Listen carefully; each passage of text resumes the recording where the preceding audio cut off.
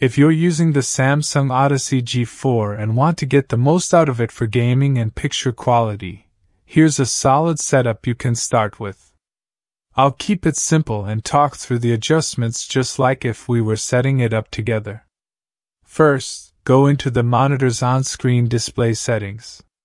Set picture mode to custom so you can actually tweak things. Turn brightness all the way up to 100 to get the most out of the panel.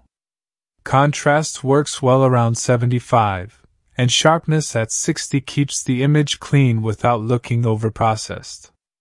Turn off Contrast Enhancer, it tends to mess with image consistency. Leave color tone on normal and set gamma mode to 2 for more balanced shadows and highlights. Now, jump into the gaming section of the monitor menu. Turn game mode on, it unlocks all the performance features. Adaptive sync should be on if your GPU supports it. Set response time to fastest to reduce ghosting. Black equalizer between 10 and 15 is great for spotting enemies in darker scenes. Turn Eye Saver mode off if you want the full brightness and color. Also, turn off dynamic contrast, and leave VR off if adaptive sync is already on.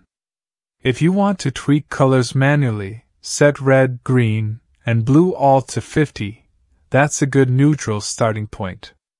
You can always adjust later depending on your preferences. If you're on a PC, you can fine-tune even more through your graphics control panel. In NVIDIA Control Panel, keep brightness and contrast at 50%, gamma at 0.85, and bump digital vibrance to around 60 to 70% if you want more punch in your colors. Turn image sharpening off unless a game really needs it.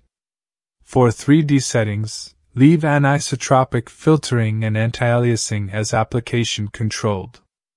Turn FXA off, set low latency mode to ultra, and make sure power management is set to prefer maximum performance. If you're using an AMD GPU, just follow the same idea. Keep the fancy enhancements minimal, turn on FreeSync if your monitor supports it, and prioritize performance or low latency in the advanced options.